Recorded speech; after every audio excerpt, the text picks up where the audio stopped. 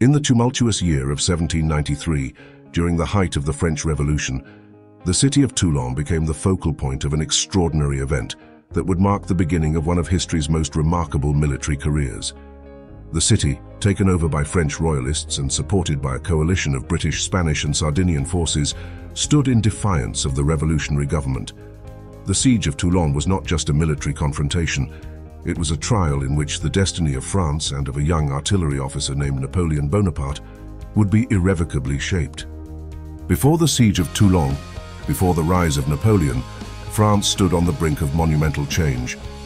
The late 18th century was a period of profound turmoil, marked by deep-seated inequalities and an untenable social order. The Ancien Regime's foundations were crumbling under the weight of financial bankruptcy, worsened by France's involvement in costly overseas wars and the extravagant spending of its monarchy. The common people, burdened by taxes and facing severe food shortages, grew increasingly disillusioned with the privileged estates who lived in opulence, untouched by the nation's suffering. Amidst this social ferment, the ideas of the Enlightenment began to take root, challenging centuries-old traditions of monarchy and social hierarchy. Philosophers like Jean-Jacques Rousseau, François-Marie Arouet, and Charles-Louis de Secondat were advocates of the principles of liberty, equality, and fraternity. These principles inspired the Third Estate, which represented the common people of France, to aspire for a fair and equitable society. In 1789, King Louis XVI convened the Estates General, a general assembly representing the French estates of the realm, in an attempt to solve the financial crisis that France was facing. However, this move inadvertently sparked revolutionary sentiments.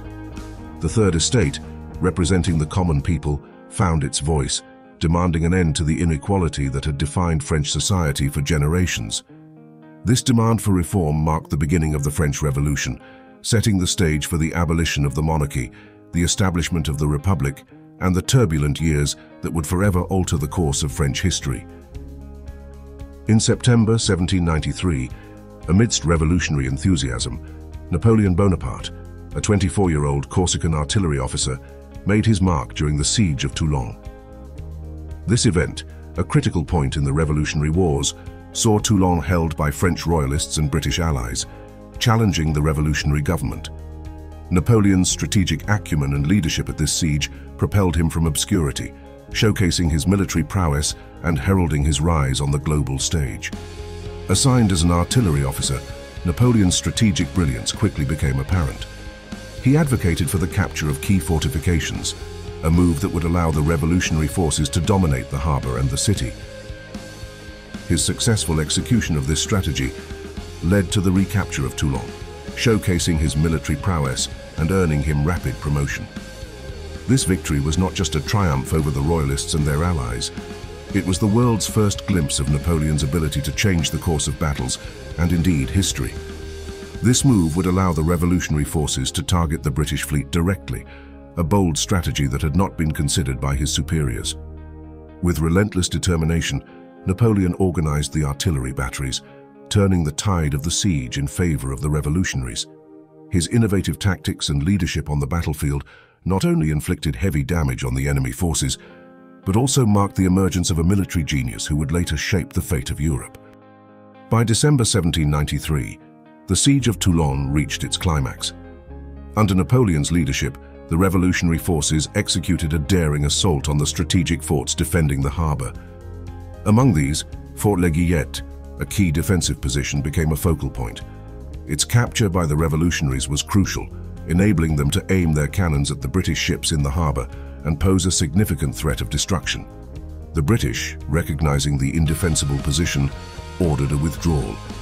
On the 19th of December, the revolutionary forces successfully reclaimed Toulon, marking a significant victory for the Republic and showcasing Napoleon's emerging military genius. The siege's success at Toulon was significantly due to the daring strategies of a young Napoleon Bonaparte. His decisive role in the victory earned him a promotion to brigadier general, marking the onset of his rapid ascent in the French military. This event was more than a mere military triumph. It heralded the rise of Napoleon's legacy, showcasing his strategic brilliance that would later dominate Europe. Following the siege, Napoleon didn't just emerge as a skilled military strategist. he became a pivotal figure destined to influence the course of French and European history. This promotion at merely 24 years old was merely the start of his illustrious career. Napoleon's success at Toulon had caught the eye of the revolutionary leaders, paving the way for his rapid ascent in the military hierarchy. It was here that his talents for leadership, strategy, and innovation were first recognized on a stage that mattered. The siege also had profound implications for France. It quelled a significant royalist threat and demonstrated the revolutionary government's resolve to defend the Republic against internal and external enemies. The victory at Toulon was a morale booster for the revolutionary forces, showcasing that with strategic insight and determination, they could overcome seemingly insurmountable odds. It also served as a critical learning experience for Napoleon and was a proving ground for his military strategies, many of which he would refine and employ in his future campaigns across Europe. The principles of rapid mobility, the importance of artillery, and the value of decisive action that were evident at Toulon became hallmarks of Napoleonic warfare. In the broader canvas of history, the Siege of Toulon marks the emergence of one of the most influential figures in modern history. It was a chapter that foretold the rise of an empire under Napoleon, who would go on to challenge the old order of Europe, redraw boundaries, and instigate legal and social reforms that resonate to this day. After the Siege of Toulon, as Napoleon Bonaparte's star began its meteoric rise, another facet of his character came to the fore: his insatiable thirst for knowledge. Beyond the battlefield, Napoleon was a prolific reader, delving into history, philosophy, and the sciences. His intellectual curiosity was not merely academic. It informed his strategic thinking and his vision for France. Napoleon's comprehensive reforms in law, education, and administration bore the imprint of his wide-ranging studies. The Napoleonic Code, for instance, was a monumental legal achievement that modernized French law and influenced legal systems worldwide. This aspect of Napoleon's life underscores a critical insight. His achievements were not solely the result of military genius, but also his profound understanding of the world. His ability to synthesize information from diverse fields into coherent strategic decisions was unparalleled. Napoleon's governance, characterized by efficiency and innovation, reflected his belief in meritocracy and his disdain for the old aristocratic order that had stifled progress. His keen interest in the sciences and arts led to significant patronage during his reign, contributing to a cultural renaissance. His campaigns across Europe were not just military expeditions, but also missions of cultural exploration, as he brought scholars along to study the region's history, art, and science. In the aftermath of the Reign of Terror, France sought stability through a new form of governance. In 1795, the National Convention established the Directory, a 5-member committee, under a new constitution designed to prevent both the concentration of power and the excesses of the previous years. This period marked a transitional phase in French history, characterized by its attempt to navigate the troubled waters between monarchy and radical republicanism. The Directory was tasked with leading a nation still reeling from the effects of revolution, war, and economic turmoil. From its inception, the Directory faced significant challenges: internal divisions, royalist insurrections, and widespread dissatisfaction among the populace. This fragile foundation set the stage for a period of political instability that would ultimately pave the way for a new type of leadership under Napoleon Bonaparte. The Directory, from its onset in 1795, was ensnared in a web of political and economic challenges that severely compromised its ability to govern effectively. Politically, France was a cauldron of competing interests. Royalists sought the restoration of the monarchy, Jacobins group pushed for a return to radical republicanism, and moderates struggled to find a middle path. The Directory's efforts to navigate these turbulent waters were often seen as heavy-handed, particularly in its suppression of uprisings and dissent, further alienating large segments of the population. Economically, the situation was no less dire. The aftermath of the Revolutionary Wars had left France's finances in ruins. The government's reliance on the issuance of assignats, revolutionary currency, led to rampant inflation and a deepening fiscal crisis.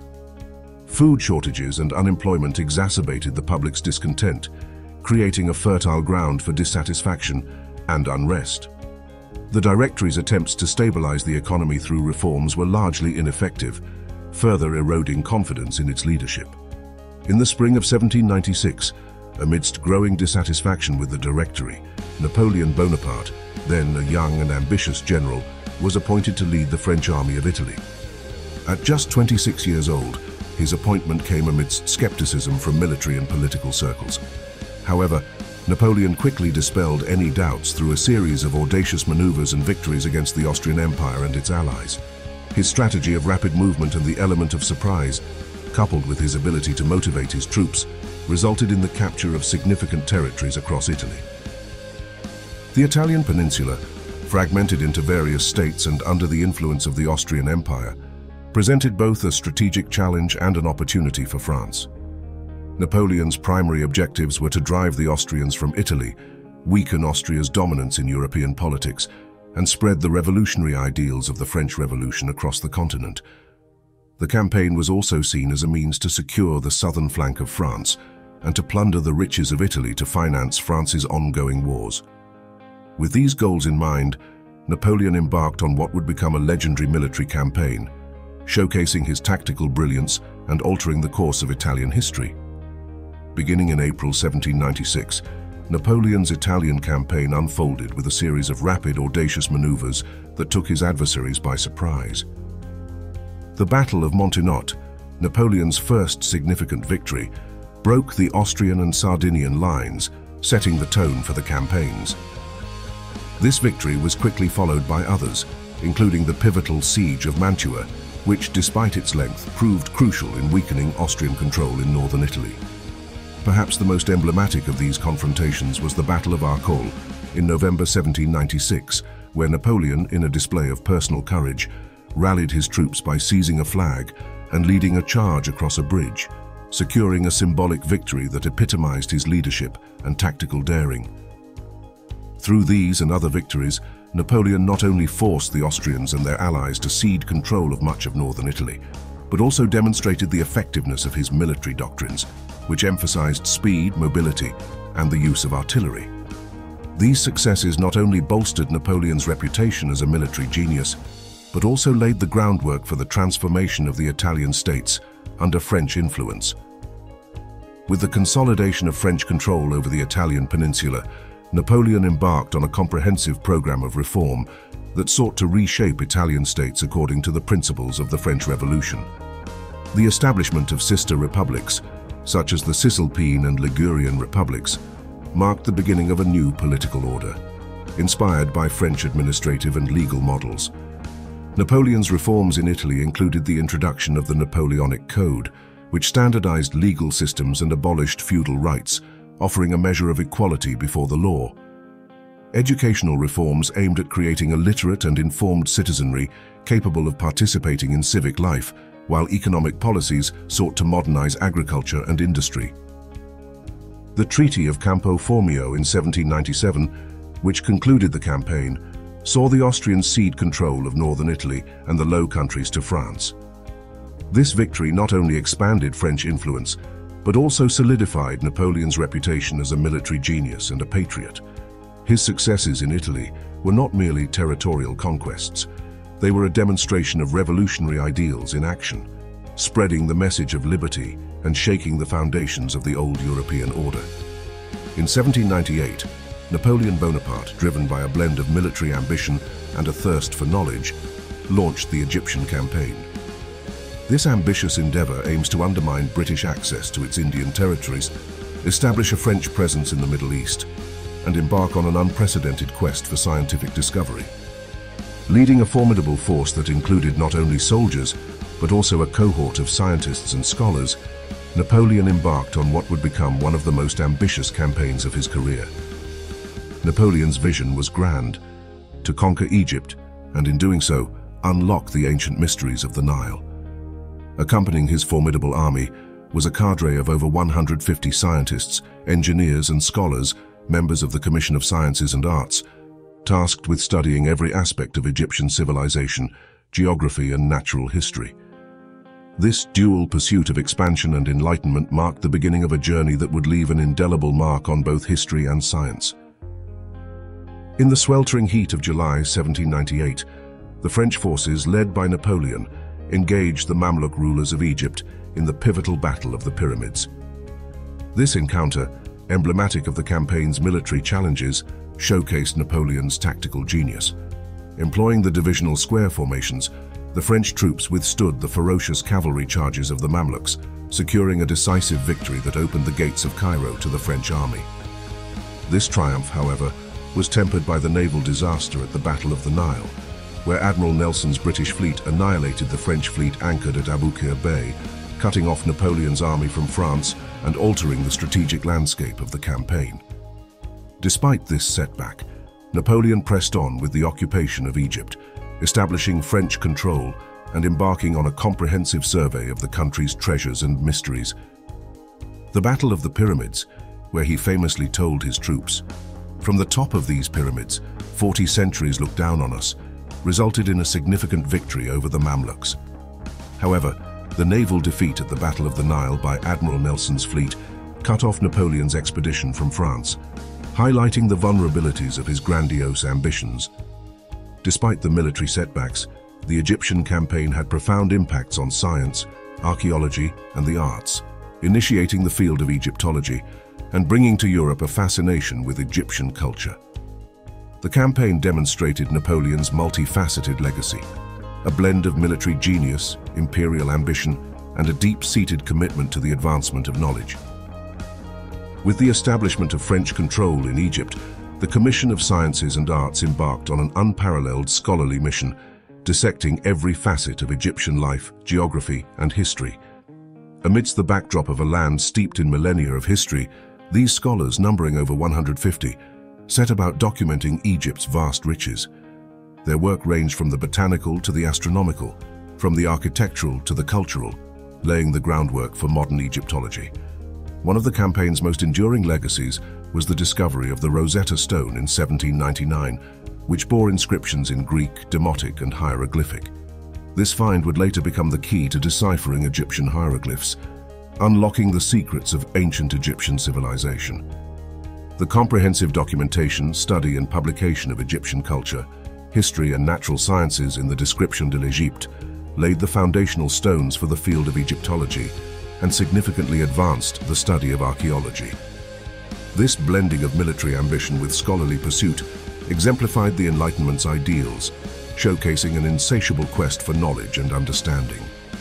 The campaign's impact extended beyond the academic, influencing cultural perceptions of Egypt in the West and sparking a wave of Egyptomania that permeated the arts, literature, and architecture. Napoleon, already a celebrated military leader, capitalized on political instability and economic crisis to orchestrate a coup d'état on November 9, 1799, known as 18 Brumaire in the French revolutionary calendar, overthrowing France's Directory. This period of unrest provided the perfect backdrop for his ascent to power. By leveraging his widespread popularity and the general dissatisfaction with the Directory, Napoleon presented himself as the Republic's protector. The coup was meticulously planned, involving a combination of political maneuvering and military support. Through strategic use of force and persuasion, Napoleon swiftly dismantled the Directory's governance, marking the beginning of his dominant role in French politics. By the end of the day, the legislative bodies were disbanded, and the Directory ceased to exist, replaced by the consulate with Napoleon as its first consul, effectively placing him at the helm of the French government. This momentous event marked a turning point in French history, as it effectively ended the decade-long experiment with revolutionary government and paved the way for Napoleon's eventual assumption of imperial power. The coup of 18 Brumaire is remembered not just for its immediate impact, but for its profound implications for the future of France and Europe. Napoleon's rise to power signified a new era of French leadership, characterized by ambitious reforms, military conquests, and the spread of revolutionary ideals across the continent. Economically, Napoleon revitalized France through a series of measures that stabilized the currency, fostered trade, and encouraged industrial development. His efforts to rebuild the infrastructure included the creation of the Banque de France, which helped to stabilize the financial system and promote economic growth. He reformed the educational system, establishing lycées, secondary schools aimed at training civil servants and military officers loyal to the state. This emphasis on education was part of a broader strategy to create a meritocratic society where advancement was based on ability rather than birth. Napoleon not only restored order and prosperity to France, but also prepared the nation for further expansion of its influence. His reforms laid the foundations for the empire he would soon lead, an empire that would challenge the old order of Europe and leave a lasting mark on the world. In a ceremony steeped in symbolism and splendor, Napoleon Bonaparte crowned himself Emperor of the French, marking the peak of his power. This act of self-coronation at Notre Dame Cathedral was a clear declaration of his supremacy and autonomy, distinguishing his reign from those of monarchs anointed by divine right. In the wake of the French Revolution, France found itself navigating a sea of turmoil and uncertainty. By 1804, having stabilized the nation through a series of reforms and military victories, Napoleon set his sights on a more permanent consolidation of power. His ascent to First Consul had already given him unprecedented control, but he envisioned a role that would not only secure his leadership, but also provide France with the stability and glory it sought. The decision to crown himself Emperor of the French was a calculated move, aiming to establish a new dynasty that would turn the page on the revolution and restore France's prominence on the world stage. In the immediate aftermath of Napoleon Bonaparte's coronation as Emperor of the French on December 2, 1804, he undertook significant measures to consolidate his power and reorganize the French state, ensuring the emperor held supreme authority. This centralization of power was accompanied by a series of reforms aimed at stabilizing and modernizing France. Foremost among these was the introduction of the Napoleonic Code, a comprehensive set of laws that laid the foundation for modern legal systems in many other nations. Napoleon's rule also saw significant advancements in education, infrastructure, and administration, propelling France into a period of rapid modernization. The Napoleonic Code, officially known as the Civil Code of the French, promulgated in 1804, transformed French law and governance, embodying the revolution's ideals of liberty, equality, and fraternity in a coherent legal framework. It eradicated feudal privileges and affirmed legal equality among men, the sanctity of private property, and the significance of civil rights and obligations across property, contracts, family, and inheritance. Written in clear language, it made the law accessible to all citizens, fostering a stable environment for commerce and encapsulating revolutionary principles in tangible form. This comprehensive code simplified marriage and divorce, standardized inheritance laws for fairer property distribution, and marked a new era in French civil society and governance, realizing the revolution's legal aspirations. These reforms not only solidified his control over France, but also helped spread revolutionary ideals throughout Europe, as Napoleon's armies brought the concepts of legal equality, religious toleration, and merit-based advancement to conquered territories. However, Napoleon's crowning and subsequent expansionist policies also set the stage for the Napoleonic Wars, a series of conflicts that would engulf Europe for over a decade. His ambition to dominate Europe led to widespread resistance, culminating in his eventual downfall. Yet despite this, the political and social changes initiated under his rule would leave an indelible mark on France and the European continent. The legacy of the Napoleonic Code extends far beyond the borders of France, influencing the development of civil law in many parts of the world. Its clear, systematic approach to law and emphasis on written codes as the primary source of legal authority resonated across continents, shaping the legal frameworks of numerous countries. In Europe, the code influenced the legal systems of countries such as Italy, Germany, and the Netherlands, serving as a model for the codification of laws and the restructuring of legal practices. Beyond Europe, the code's principles found fertile ground in Latin America, where newly independent states sought to establish their legal systems away from colonial rule, embracing the code's emphasis on equality and property rights. Even in regions where the code was not directly adopted, its impact was felt, inspiring legal reforms and contributing to the evolution of civil law traditions. The Napoleonic Code's emphasis on codification, clarity, and accessibility in law has left an indelible mark on the global legal landscape, making it one of the most significant contributions to the modern concept of civil law. His coronation also signaled the beginning of the Napoleonic Wars, a series of conflicts that would redraw the map of Europe and cement Napoleon's legacy as one of history's most formidable military leaders and statesmen. His military campaigns, while controversial, revolutionized warfare and altered the geopolitical landscape of Europe. While Napoleon's quest for European dominance through the Napoleonic Wars brought devastation and upheaval, it also led to the spread of revolutionary ideals, challenging the old order and planting the seeds for national self-determination and democratic governance in the years to come. As the 19th century unfolded, Napoleon Bonaparte embarked on a series of ambitious military campaigns aimed at expanding French territory and influence. The Peace of Amiens in 1802, though briefly pausing hostilities with Britain, served as a mere interlude to the relentless pace of conquest. The decisive victory at Austerlitz in 1805, often hailed as Napoleon's masterpiece, shattered the Third Coalition against France and led to the Treaty of Pressburg, which significantly expanded French influence in Central Europe. The Treaty of Tilsit in 1807, following the campaigns against Prussia and Russia, marked the height of Napoleon's power, with France and Russia becoming allies and Prussia losing significant territories. Napoleon's dominion now stretched from the Iberian Peninsula to the steppes of Russia, encompassing much of Western and Central Europe, either directly under French control or through puppet regimes loyal to Napoleon. This period of expansion was not solely marked by conquest. It also involved the strategic reshaping of Europe's political landscape. Through the creation of the Confederation of the Rhine, the dissolution of the Holy Roman Empire, and the installation of family members and loyalists in thrones across Europe, Napoleon sought to consolidate a European order under French dominance. In his quest to solidify the foundations of the Napoleonic Empire, Napoleon Bonaparte undertook a series of sweeping administrative and legal reforms that transformed the governance of Europe. The introduction of efficient tax systems, education reforms, and public works projects by Napoleon further unified and modernized the empire. These reforms not only strengthened Napoleon's grip on power, but also left a lasting legacy on the administrative practices of Europe, many of which persist in modern forms today. The peak of Napoleon's power was followed by a series of pivotal events that marked the beginning of the empire's decline.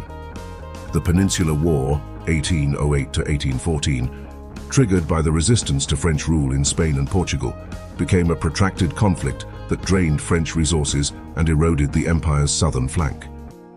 The introduction of guerrilla warfare tactics by the Spanish rebels posed a new kind of challenge to Napoleon's conventional military strategies. Perhaps the most catastrophic blow to Napoleon's ambitions was the invasion of Russia in 1812. The campaign, designed to enforce the continental system against the British, saw Napoleon's Grande Armée, a formidable force assembled for the invasion of Russia, suffer catastrophic losses.